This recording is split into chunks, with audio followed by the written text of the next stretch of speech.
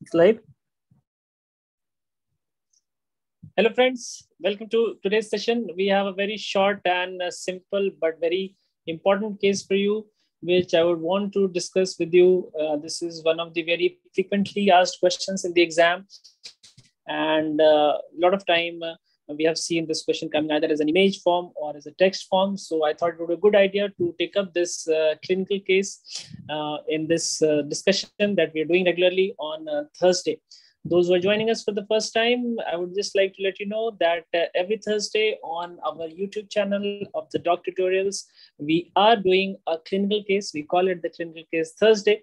And I welcome you all to the Clinical Case Thursday today, where we are discussing the case, one clinical case from the perspective of biochemistry. I'm Dr. Nilesh Chandra, and I'll be taking you through this case.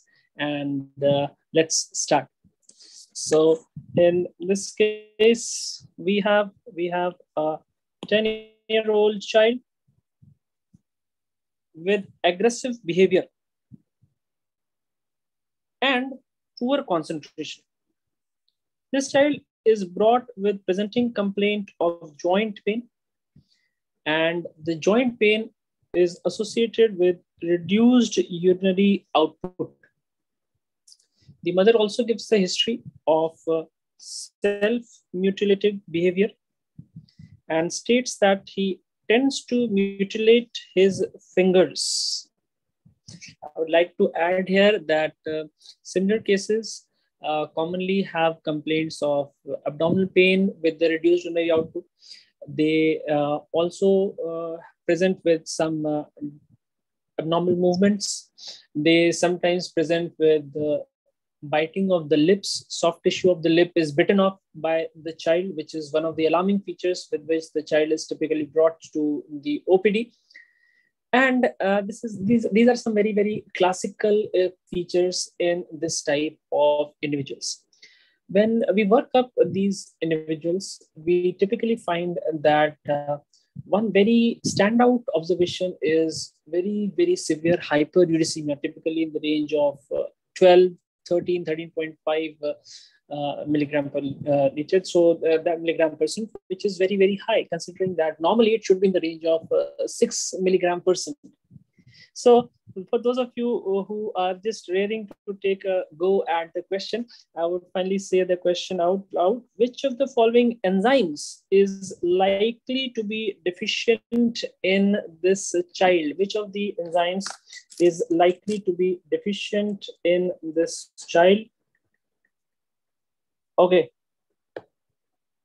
So take a guess. Take a guess. What do you think should be the answer? Just take a guess. All right. I'll show you an associated image also. Sometimes we get to see this image also in the question.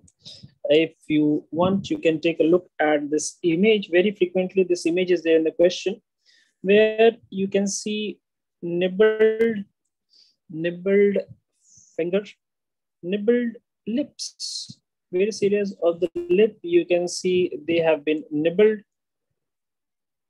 And along with that, you can see very, very clear-cut bite marks on the hands. You can see very clear bite marks on the hands. These have been inflicted by the child himself. So these are additional findings that you will come across when we are talking about this particular case. And this particular case will, first coming to the question, will present with the absence of the enzyme HGPRTS. Those of you who don't know, I'll just like to quickly tell you that it is a case of deficiency of HGPRTS. Please note the enzyme in these cases is absent. Enzyme in these cases is absent, not only decreased, but it is absent. Okay. All right. Just a second. All right. So without further much ado, I'll quickly go through this case. So like I said, this case is a scenario where there is absence of the enzyme HGPRTS, and this condition is known as the Lesch-Nyhan syndrome. This condition is known as the Lesch-Nyhan syndrome. I'm sure a large number of you already know this. This is a Lesch-Nyhan syndrome. Okay. So what happens in Lesch-Nyhan syndrome? What are the points that you have to keep in mind when we're talking about the Lesch-Nyhan syndrome? What are the points to keep in mind? So this Lesch-Nyhan syndrome, like we said, is associated with the absence of the enzyme HGPRTS. And in this case, the inheritance pattern happens to be X-linked recessive. So most of the patients will be male children. The inheritance pattern, because it is X-linked recessive, most of the patients will be male children. And it presents with a cluster of three categories of symptoms, starting with the biochemical presentation. So we have a very, very specific biochemical presentation, which is the hyperuricemia. I told you in the beginning that uric acid levels in these patients tend to be very, very high. So these patients typically present with hyperuricemia. And because they continuously are having the high uric acid levels, they are also going to have repeated episodes of gout. So joint pain is one of the common features. That's what we said in the beginning, that joint pain is there in these patients. So you have the gout. Along with that, you have the renal stones. So we have what is known as the nephrolithiasis, renal stones of the uric acid. Uric acid is getting deposited in the renal calyces and giving rise to the renal stones, which can cause the anuria. If these stones are breaking off and coming into the ureter, they can cause the pain. Radiating pain can be there.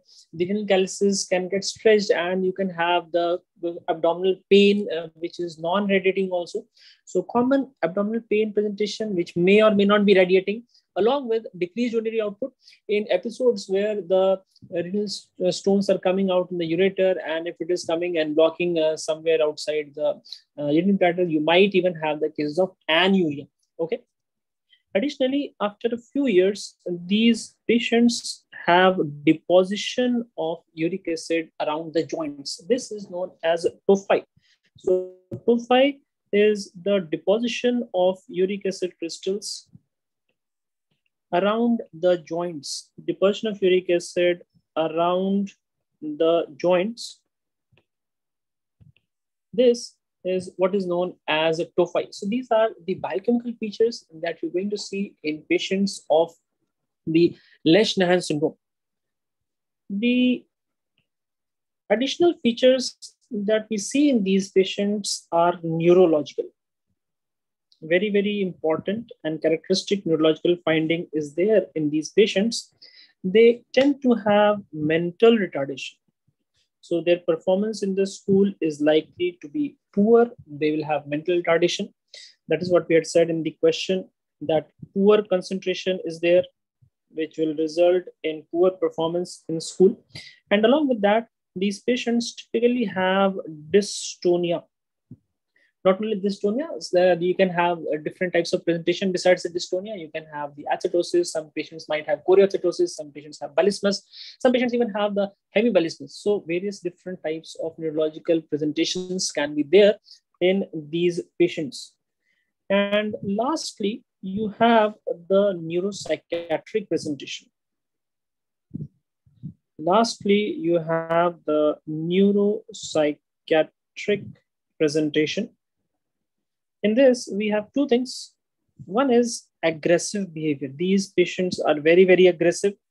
They might be suffering frequent suspension from the school because of regular quarrels. They might be having a lot of fights with their siblings. So they are very, very aggressive.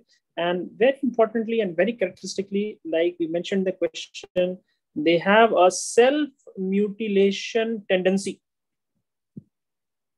They have a self-mutilation tendency. Okay, so the self-mutilation tendency is there in these patients, which we had seen in the image. In the image, we had seen the self-mutilation tendency. the nibbling of the fingers, nibbling of the lips, bite marks on the hand, sometimes even on the legs. All of these fulfill the criteria of the self-mutilation. In children, the self-mutilation has only one important differential diagnosis, and that would be the Lesch-Nyhan syndrome. Okay, in children, very, very important differential diagnosis would be the Lesch-Nyhan syndrome for the self-mutilation. Going a little bit back and talking about this enzyme HGPRTS, how and where is it performing the physiological role? Let's take a quick look at the HGPRTS enzyme. So this HGPRTS actually stands for the hypoxanthine guanine phosphoribosyl transferase. Hypoxanthine guanine phosphoribosyl transferase. This is the HGPRTS. The HGPRTS is an important enzyme of the salvage pathway of purine synthesis.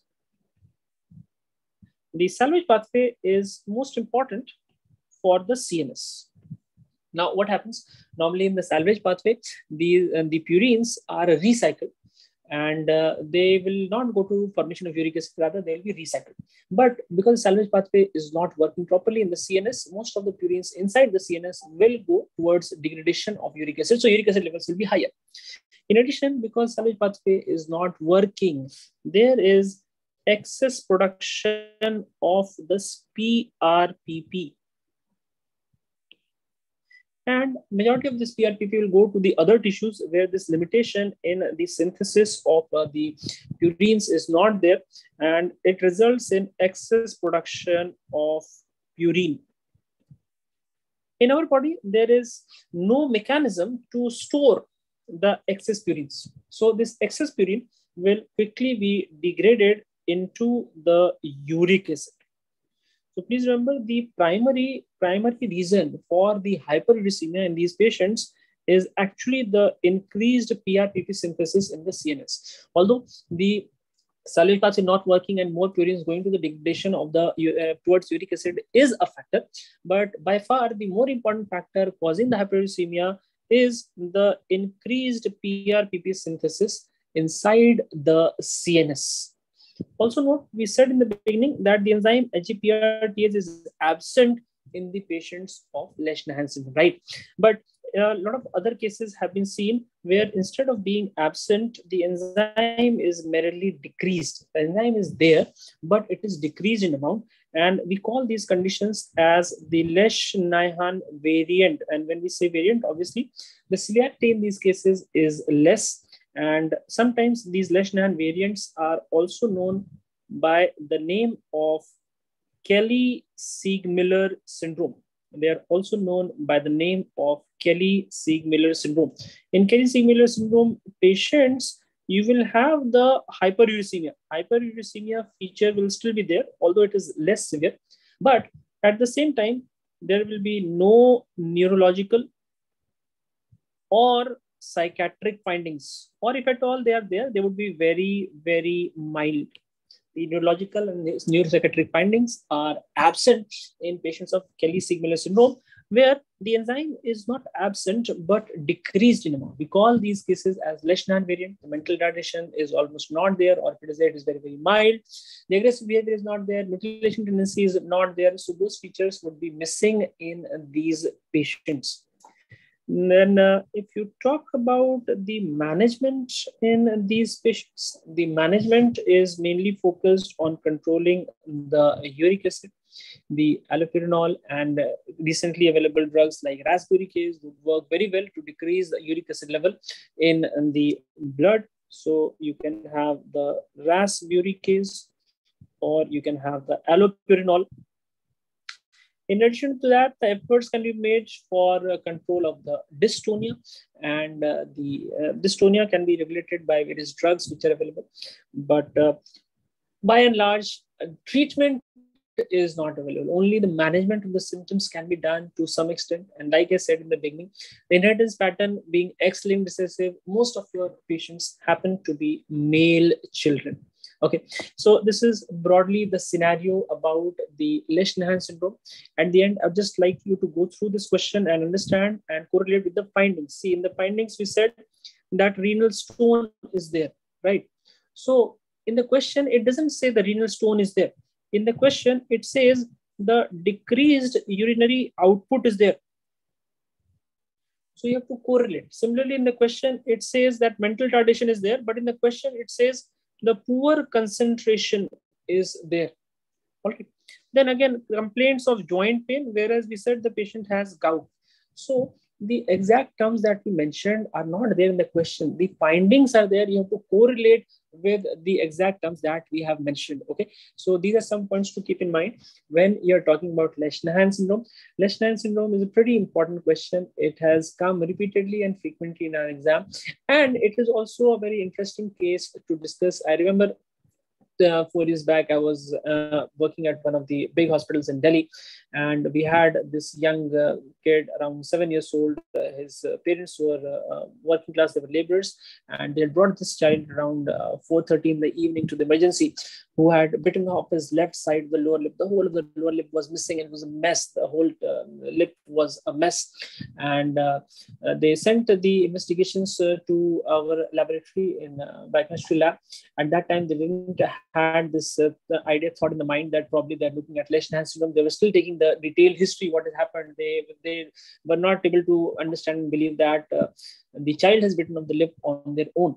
And immediately when I looked at the uric acid values, in this case, the uric acid value was, the first value that we got was 12.5. They had sent the baseline test, so kidney function, liver function, CBC, LFT, and the lipid profile, and the blood sugar, and the urine, all that tests had come to us.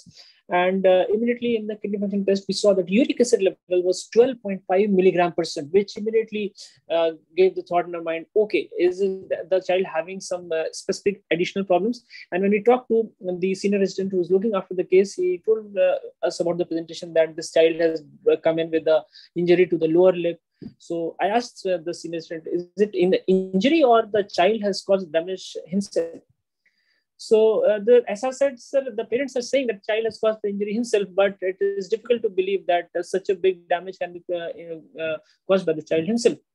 So I told the senior resident that, look, it is very, very probable that the parents are telling the truth, because we have the correlating finding in the lab. We are looking at the value which says that the uric acid levels are 12.5, and it is possible you're looking at a case of the Lesch-Nyhan syndrome. And then the senior went back and took the detailed history about the abdominal pain, decreased urination, joint pains, and everything started coming out positive. So you see, the laboratory has a very important role in giving you a lot of time, giving you the correct paths to work up your patients. And some fascinating cases land up where finding out the diagnosis alone for a clinician is somewhat difficult unless he gets the correct reports from the laboratory. So in this way, the biochemistry is very, very important in today's era of evidence-based medicine. And if you are very conversant with biochemistry, a lot of clinical cases would be a breeze for you. That is what I tell all my patients. Pay a little bit of attention to biochemistry, correlate the values with the clinical cases, and you're going to be having a very, very comfortable boat, and you are going to have a very smooth ride. Thank you for joining with me today, and take care, stay tuned, and best of luck. Bye-bye.